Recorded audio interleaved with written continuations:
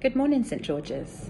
It's the last day of the summer term, and usually we'd all be coming together at church for Holy Communion to say goodbye to our Year Sixes and to say thank you to God for the fantastic term that we'd had. It's a little bit different this year, but we are still going to make sure that we come together today to think about our goodbyes and to celebrate that with God. As we light our candles, together we say, Jesus is the light of the world. The light shines in the darkness, and the darkness can never put it out. I've been thinking about how people say goodbye in different languages.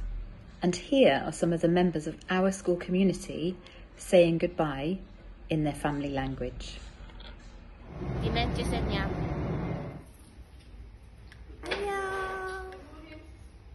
Довиждане. Слон лет. Пока.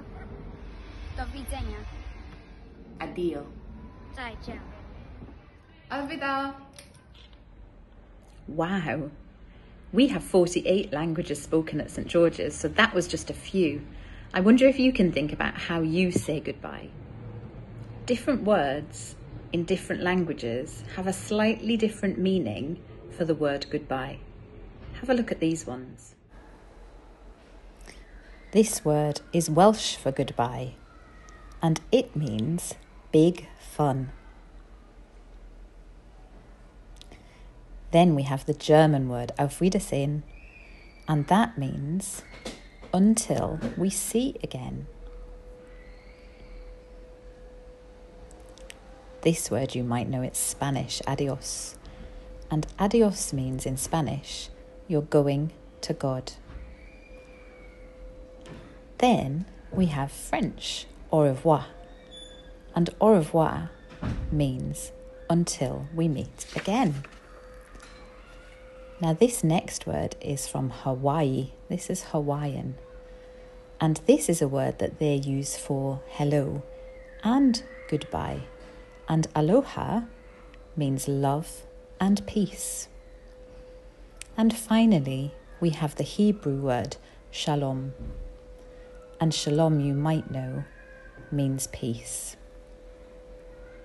How lovely to hear what those goodbyes mean. It's fun to be able to think that you're wishing someone fun and love and peace when you say goodbye to them. There are times when saying goodbye can be really difficult. And sometimes we try to make a joke of it. So sometimes people might say, see you later. And somebody will say, not if I see you first. And sometimes you'll hear people say, see you later, alligator. And often people will reply, in a while, crocodile. We all have ways that we prefer to say goodbye. I like to say goodbye with a big cuddle. And that's been really hard for me in the last few months, not to be able to cuddle everybody when we say goodbye. And it's really hard to think about not being able to cuddle all of you Year Sixes today when you leave school. But goodbye actually means God be with you. God be with you. As Christians, we believe that God is always with us, and it's good to remember that when people leave us. They are not left on their own. Whether it's just over the holidays or as some of you move to a new school, we all wish you the very best. And as we say goodbye, we pray that God will be with you wherever you go. As we say goodbye to this school year, I want to take a minute just to stop and acknowledge how amazing you have all been. There have been some really tough times for all of us over the last few months, and I've been so proud of each and every one of you for how you've handled things. So I really do wish you a wonderful holiday, rest well, and God be with you. Let's say a prayer together. We thank you, God, for all the languages we can speak and have learned about today.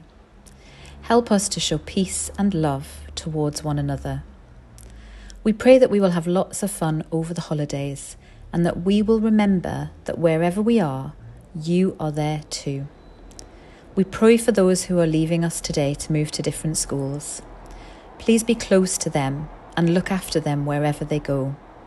Thank you for their lives and their friendship. We send them off today in your peace, with joy in their hearts, safe in your love. Amen.